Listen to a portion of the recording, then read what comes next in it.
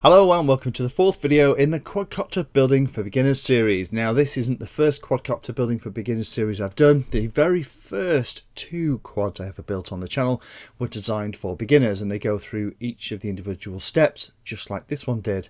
The following 5 builds have been showcasing individual frames, different flight controllers, different building methods. But in this series, the 8th series on the channel, I'm going back to basics because since those first 2 series were recorded, an awful lot has changed, and in fact quadcopter building now is an awful lot easier than it used to be because of the advances with things like flight controllers, ESCs, motors, frames and everything else. So last time we had a look at things like the flight controller, the motors, props and ESCs that we were going to use. This time we'll look at the rest of the kit, and then next time we'll actually start building everything.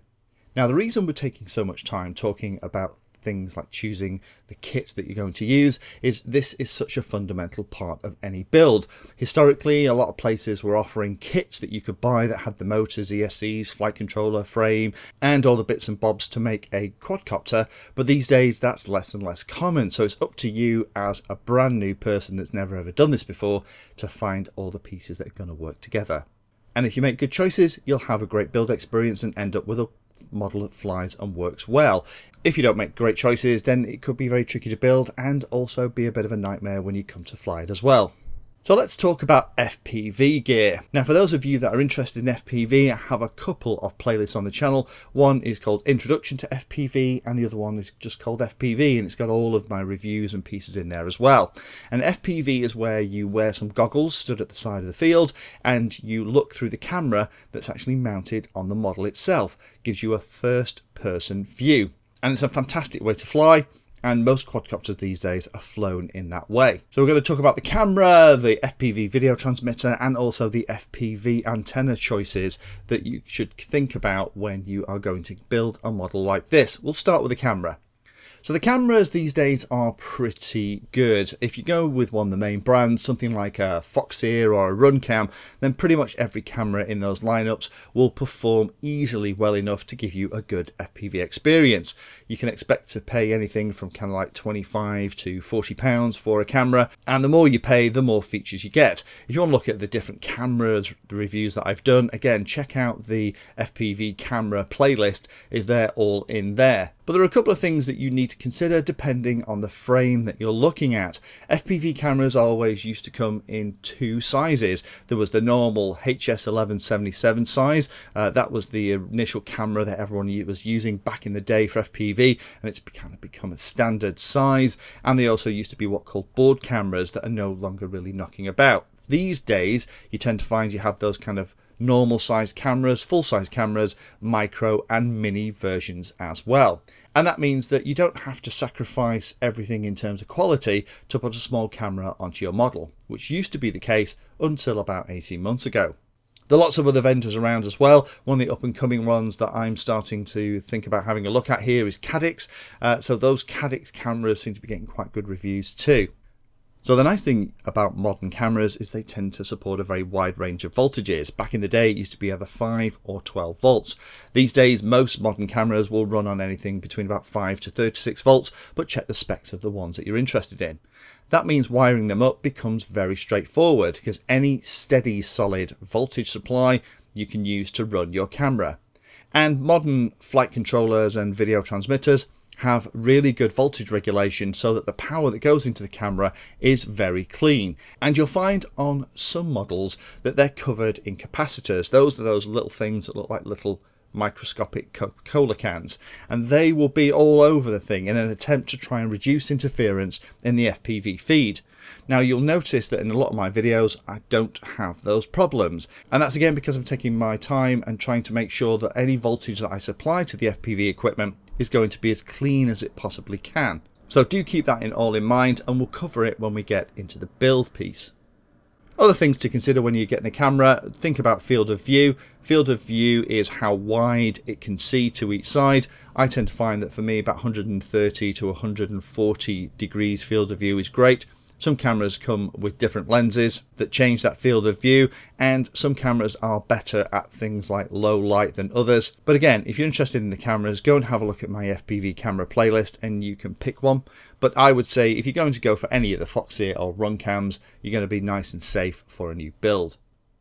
Next one we'll talk about then is the Fpv Transmitter. Now this is the piece of technology on the quadcopter that's going to take the video from the camera and the flight controller and then send it to your goggles or screen or whatever you're using to view the image. Now the reason I say that the information is going to come from the flight controller rather than just plug the camera in is that modern flight controllers these days are quite clever and they have an on-screen display built into them. So what happens is you plug the flight controller into the camera and the video signal from the camera comes into the flight controller, and then the flight controller overlays whatever information you want, whether it's battery voltage, altitude, current that's been run, the flight mode that you're using, artificial horizon, whatever it is. It overlays that on the image and then pops that image out the back, and that's what goes into the Fpv transmitter to be sent down to your goggles. Now again, there's tons of choice for video transmitters. Everyone has their own particular favourites, but now there's starting to be more and more coming out that support either something called Smart Audio, which is a Team Black Sheep thing, or Tramp, which is an immersion RC thing. Although those developed by those two companies, they're starting to crop up in lots of other places as they're licensed. Now that is a really smart way that you can change all the settings on your video transmitter via the on-screen display via an inbuilt menu, and that's a really cool feature that allows you to set everything how you want it to be. And I like that because it means then you don't have to remember what combination of button presses or what those flashing LEDs on top of the video transmitter mean, and sometimes the video transmitter is hidden away in the middle of the model, and in this case we're going to do the same here. So you can't always get to the little button or whatever it is you need to press to change the channel if you're flying with a friend and you both turn up with your model set to exactly the same band and channel. If you tried to fly like that, then both the signals would be competing with each other and you wouldn't see either of them properly. This time we're going to be using this product from Holybro. Again, it's another video transmitter. It's actually designed to sit on top of the stack. Unfortunately, there won't be enough room in this particular frame that we're using to mount them all one on top of the other, but there's loads of room behind the flight stack where I can pop this and it can work great. It will allow me to change the power settings, band, frequency, channel, all that goodness through the on-screen display, and it will provide a lovely clean voltage out to the camera so we don't get any of that nasty interference too. Last thing to talk about is the Fpv antenna. Most of this kit, when you buy it, doesn't come with any kind of Fpv antenna, or if it does, it's worth everything you paid for it, i.e. nothing.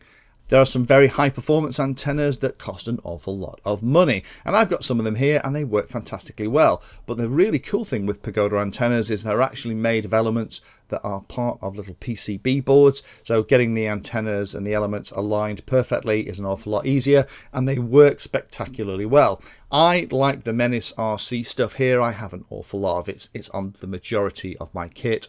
Just make sure that it has the same connector as the video transmitter that you're buying, and you're looking for whether it is an RP-SMA or an SMA type. If you're interested to know how far you can fly, there's also quite a cool tool on the Menace RC website. If you put in there the power setting of the video transmitter that you're going to use, the Menace RC antennas, it will give you an idea of how far away you can fly. And that's a fun thing to play with and change everything. Next thing we need to think about then is, if you haven't already got a radio, is what kind of radio should you get for your first build? The thing with radios is they are like goggles and battery chargers. They're an investment in the hobby, and you're better getting a really high quality set so that they will last you for many years.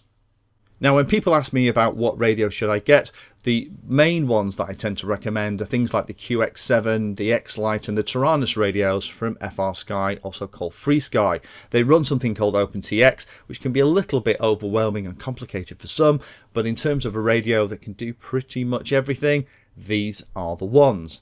Whenever you're looking for a radio, I would personally try and get one that friends or family might have, or ones that have lots of videos and set up bits and pieces on YouTube if you haven't got somebody around you that already has the radio that can give you a hand setting it up. FrSky radios are very good as well. They tend to be pretty inexpensive these days. They're very nicely put together and offer all of the basic functions that the majority of pilots are going to need. The other radios that I quite like are the multi-protocol radios. Now these are the ones that we've looked at recently, now starting to be available in lots of different form factors, and they are really cheap and cheerful, usually starting to come now with some kind of little receiver in the box, have the same ability to have lots of different model memories as the things we've already talked about, but also allow you to connect up to some of the little indoor flying quadcopters as well. So if you're practicing or you want to get that muscle memory on a radio with the indoor quadcopter you've been practicing with before you move on and try and fly this one that you're going to build, it's a great way to do it because the multi-protocol radio should talk to pretty much everything. There are lots of other options around as well, Spectrum, Futaba, but they tend to be quite expensive in comparison. Things like the Turnigy Evolution are very nice. I did a whole video talking about what to consider when you want to buy a radio. Have a look in there. But for me, if you're going to buy a radio, I would probably say get something like a QX7 and then invest a bit of time watching some of the setup videos on YouTube. I have some here, and it will be a radio that will last you for years and years and years, and it's less than £100. Next thing to talk about then is the receiver. The receiver is the little bit of technology that goes into the quadcopter that listens to the radio. So the radio with moving the sticks and switches is how you tell the model how you want to fly, and the receiver of course then is going to listen to that radio and then transform those signals into something the flight controller can understand. Now, I would always use S-Bus these days to connect the radio receiver that's in the model into the flight controller so the flight controller knows what you want to do. S-Bus just requires 3 little cables to be soldered up or connected, so it's a piece of cake to do. It'll support up to 16 channels and is nice and quick. There's lots of other options to connect up. There's something called iBus with it, which is FrSky's version of S-Bus, but I would say whenever you can, try and go for S-Bus. That's what we're going to do here. I'm going to use one of my QX7 radios, so I'm going to use what I'm talking about, and I'm going to use one of the really small receivers from FrSky, something probably like an XM Plus. That's going to fit nicely into the model and not add a lot of weight. So now we have an idea of what camera we're going to use. We've got a video transmitter and we've also figured out what radio we want to.